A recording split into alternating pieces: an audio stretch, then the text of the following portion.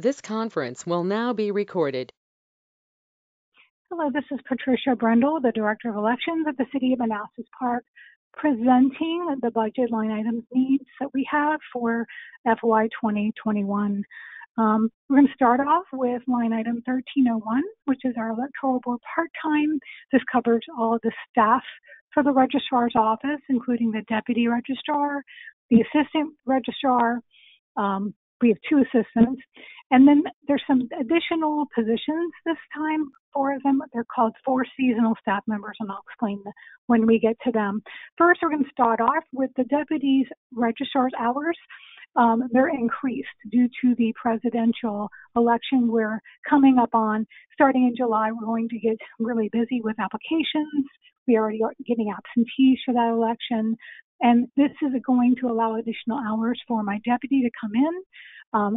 They are staggered as we get closer to the absentee time. Now, what's new is we have no excuse voting that kicks into this election. It is a full 45 days where all voters, that is, all voters are qualified to vote. We'll call it early voting for the purposes of our citizens. You do no longer need an excuse. You can do it in person, and you can do it by mail. So we're going to get very busy very quickly.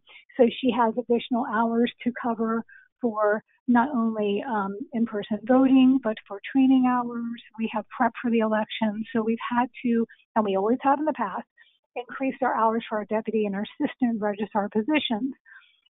This time we have a part-time assistant registrar who is going to need to go permanent full-time. This person's been here for about 3 months now, has been training about 12 hours a week.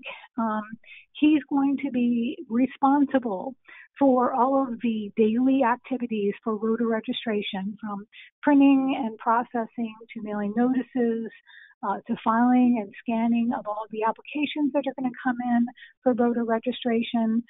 We also know that there's going to be automatic registration kicking in through the DMV, so everybody who goes through there 17 and above will now be automatically registered unless they opt out.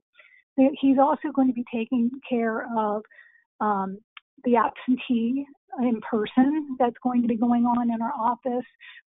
He's going to have a lot to do, and so we have the need to make him permanent.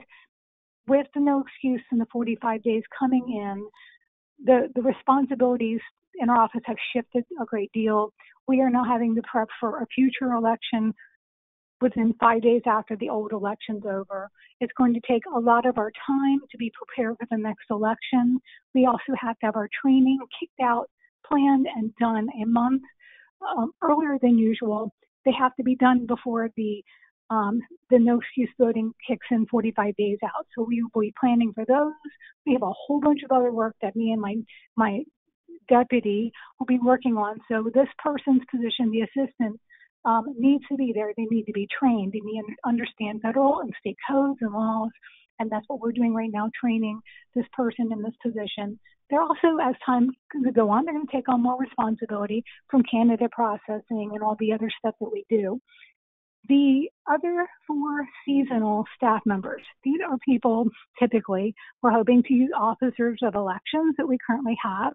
They're going to come in during the 45 days, and we're going to have to stagger them in.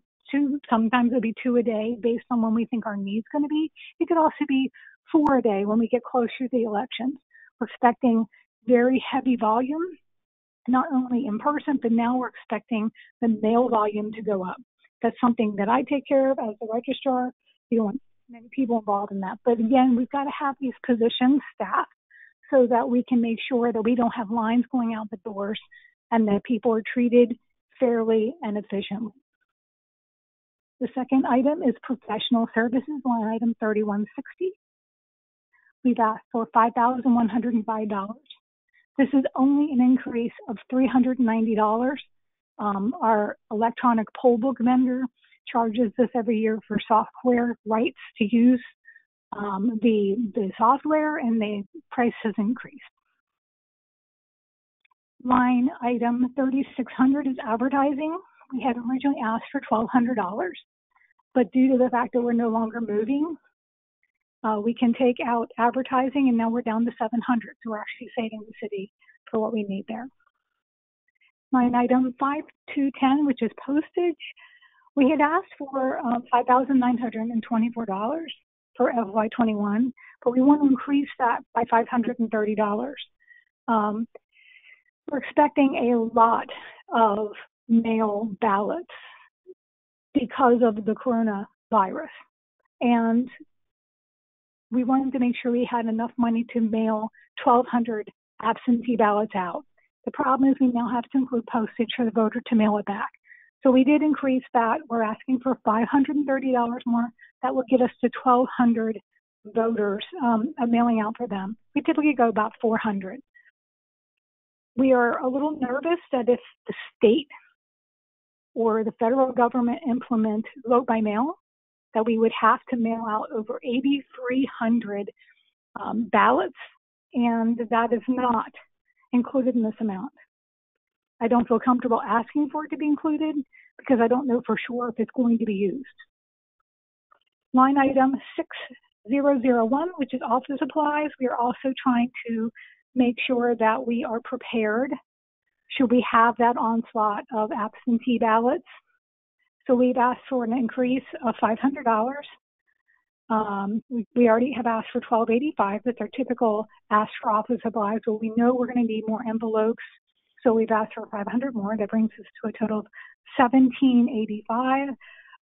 Again, if they go to vote by mail or citizens find out they can automatically vote by mail and they don't want to come in anymore, they can do this. So we need to make sure we have enough envelopes, and they're also asking us to make sure that they're pre-sealed so we don't have to lick and they don't have to lick and all that kind of fun stuff. So that's an explanation of that.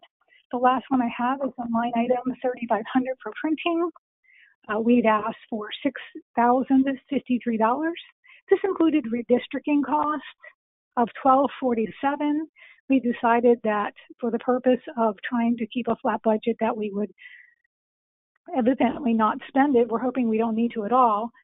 But we also wanted to make sure that we had enough money in there to run for the printing in case we have to do more notices for the COVID or anything like that if the state requires us to do that.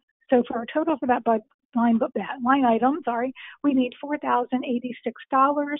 Again, we can revisit the redistricting costs if we should need it in December, as the city manager said he would do. But again, that's what we have, and I welcome any questions. Thank you.